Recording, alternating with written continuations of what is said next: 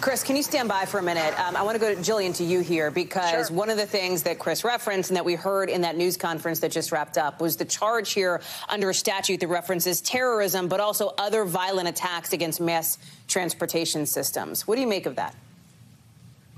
So right now, they're going to charge him as, honestly, I think that they're going to want to look at all of the footage, take all the witness statements, take all the complainant statements, assess the injuries to each person, and then they'll be able to draw what are the appropriate charges.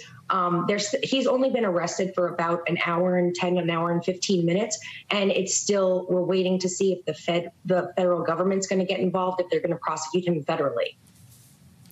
The fact that they found him miles away, you know, Chris referenced the East Village, right, moving around pretty freely after the attack for this suspect. Is that something that you would imagine police would debrief on after this investigation?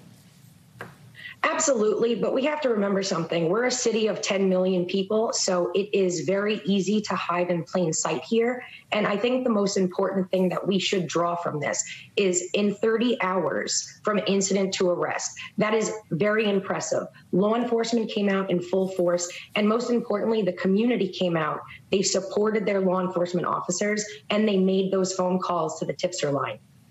Tell us more about the tipster line, right? Because you heard police and officials in New York give credit to the person who called this in that allowed police to go out and make this arrest. Yeah, and we use that. We've used it for years. It's, you know, you could remain anonymous if you want to. Some people would prefer that method instead of calling 911 for whatever reason they want to remain confidential. In this case, it looks like someone did call Crime Stoppers. There was a reward in play, and their location or their description of where the offender was led to the ultimate arrest. A pile of evidence, too, that police had collected from the scene, that law enforcement officials had recovered after the shooting happened, Jillian. I imagine that that is going to be something, and we know that it will be, the prosecutors will be using and looking at closely as this investigation continues. Yes, and I'm glad that law enforcement waited to go from person of interest to suspect until they had all the information.